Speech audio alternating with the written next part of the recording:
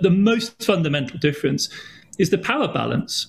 It isn't at the level of ideas. It's not at the level of the influence of some brilliant economists like Keynes.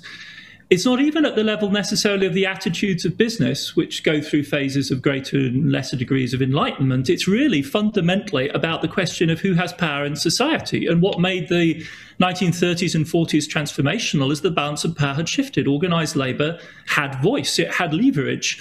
And situations like total war gave it even more leverage. It's not the war per se.